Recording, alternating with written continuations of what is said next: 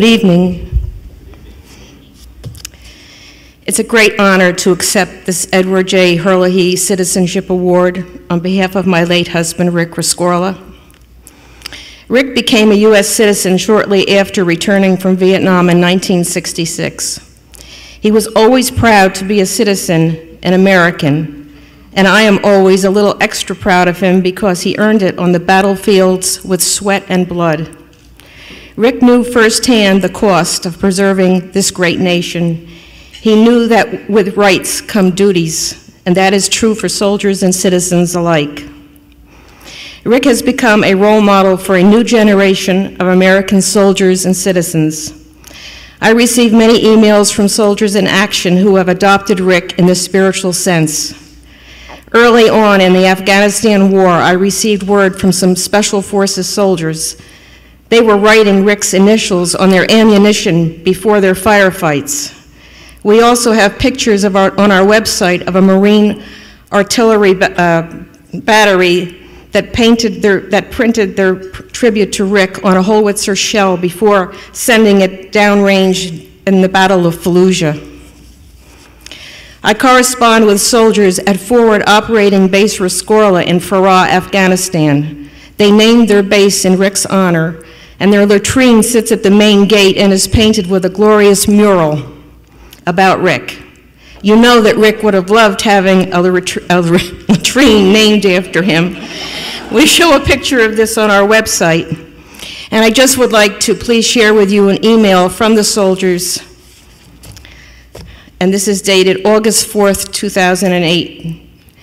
Dear Mrs. Rescorla, greetings. My name is Captain Matt Denny, and I am currently deployed to Farah, Afghanistan.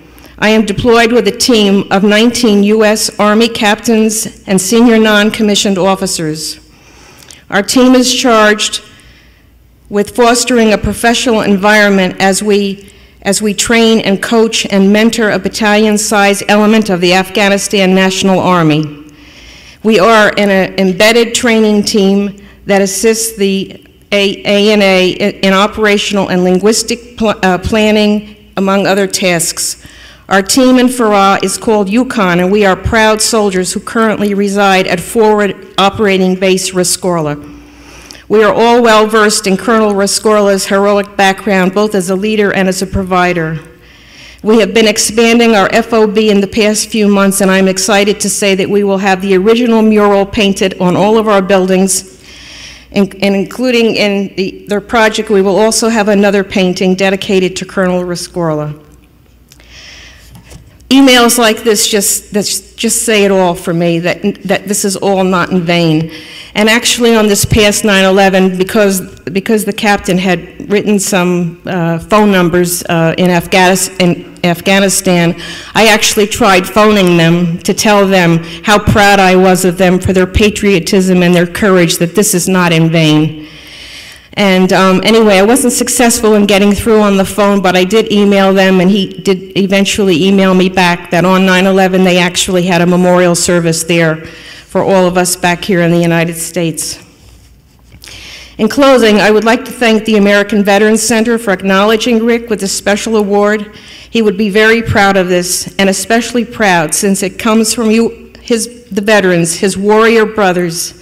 Thank you, and God bless you. And please just remember that the most profound thing that people told me after 9/11 was that Rick was telling people, today is a day to be proud to be an American, because tomorrow the world will be looking at you, and the world is looking at us.